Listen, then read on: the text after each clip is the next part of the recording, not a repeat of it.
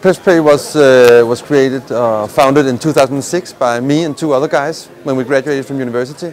And in the beginning we did a lot of different stuff, all digital, but we didn't really know in which direction, but we liked games, and over the first year we did more and more games, and then we decided that this was going to be only games and not websites and banner ads and advertisement and stuff like that we also did at the time.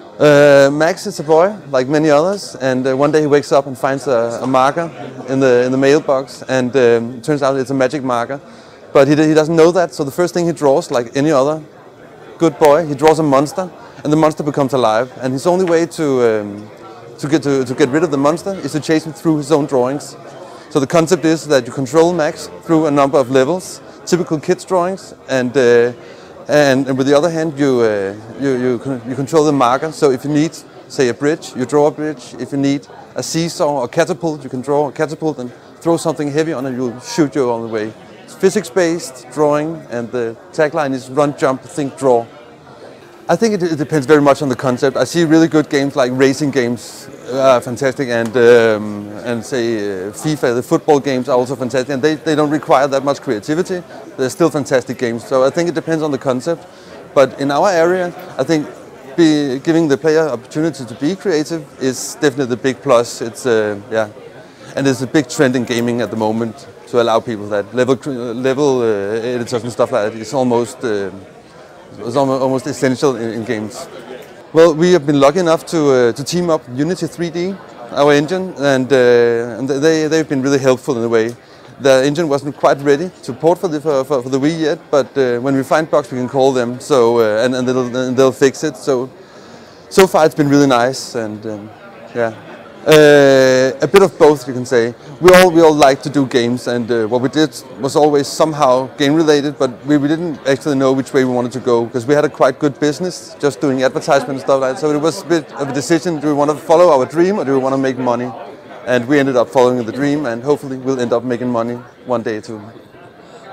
I think it would be possible, but I think the digital download offers something else. I mean, we had offers from publishers wanting to publish Max and the Magic Marker as a retail game, but we ended up calculating the numbers, and we really liked the thought of being digital and having a small budget, small team, and then a smaller game eventually. But the thought of being able to do 10 small games is greater for us than to do one big game. So we decided, and we really liked going for the WiiWare. On every level, there are a number of secrets hidden, and it's not a specific way, and it doesn't look the same. But if you stand in the right place, or you can. I'll give you one. There's a soda machine in one level. If you draw a big ball, you drop it on top of it, it will kind of explode and give you a secret. And then there are a number of small tweaks here and there. Doesn't mean anything to the gameplay, just really interesting while you're playing. And when we tested, people really loved those parts. Well, to begin with, all of the games that we've ever made has always been mechanic-based, meaning that we don't start with a big story or a big concept. It's always a core mechanic and a very small prototype that proves that this mechanic is actually fun.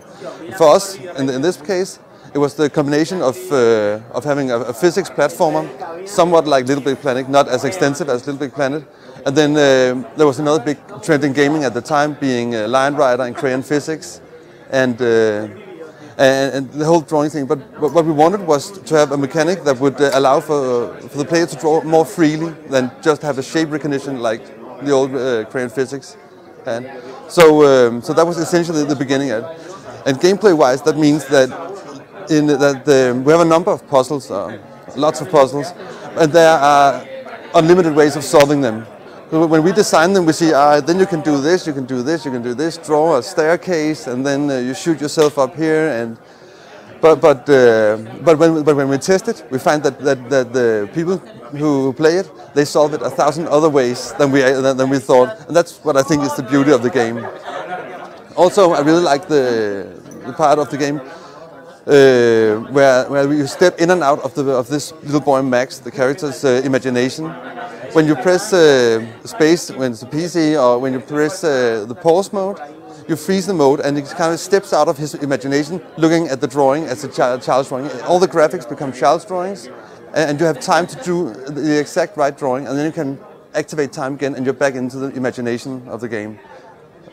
It was a long process. I can show you some of the artwork if you want, but it's been iteration over iteration over iteration, and we ended up going this way because we wanted to appeal very widely. Our target group is from 8 and up, and when we test on 30 years old, and 20 years old, and 15 years old, and 8-year-olds. So it has to be very embracing to all ages, and that's why we ended where we are.